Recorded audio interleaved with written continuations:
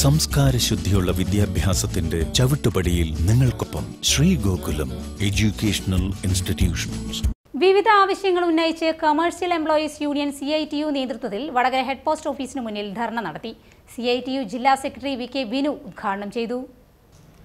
വാണിജ്യ വ്യാപാര മേഖലയിൽ ഓൺലൈൻ സംവിധാനം അവസാനിപ്പിക്കുക, ജോലി സമയം വർദ്ധിപ്പിച്ച കേന്ദ്ര സർക്കാർ തീരുമാനം പിൻവലിക്കുക, കേന്ദ്ര സർക്കാരിന്റെ തൊഴിലാളി വിരുദ്ധ നിയമങ്ങൾ പിൻവലിക്കുക, കോവിഡുമായി ബന്ധപ്പെട്ട വാണിജ്യ വ്യാപാര മേഖലയിലെ മുഴുവൻ തൊഴിലാളികൾക്കും കേന്ദ്ര സർക്കാർ സാമ്പത്തിക സഹായം അനുവദിക്കുക തുടങ്ങിയ ആവശ്യങ്ങൾ ഉന്നയിച്ചായിരുന്നു ധർണ.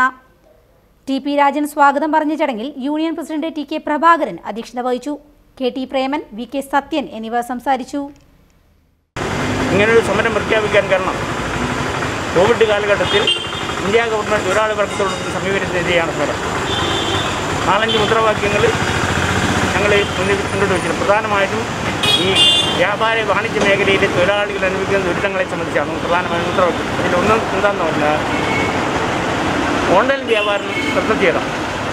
ഇന്ത്യ രാജ്യത്തെ കോടിക്കണക്കായ പുതിയ തൊഴിലാളികളുടെ ജോലി നഷ്ടപ്പെടുന്ന അവസ്ഥയിലേക്ക് എത്തിക്കുന്ന ഈ വ്യാപാര വാണിജ്യ വ്യവസായത്തിലെ തൊഴിലാളികളുടെ പ്രശ്നം രൂക്ഷമാണ്. അതുകൊണ്ട് തൊഴിലാളിക്ക് ജോലി നഷ്ടപ്പെടുത്തുന്ന അവസ്ഥയുണ്ട്. അത് അടിയന്തരമായി പിൻവലിക്കണം.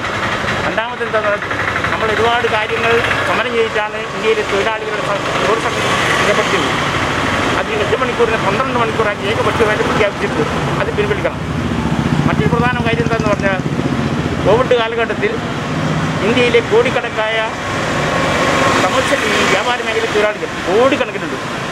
അവർക്ക് ഈ ലോക്ക്ഡൗൺ പ്രഖ്യാപിച്ചതിന് ശേഷം തൊഴിലില്ല, കൂലിയില്ല, ഒന്നുമില്ലാത്തൊരവസ്ഥയാണ്.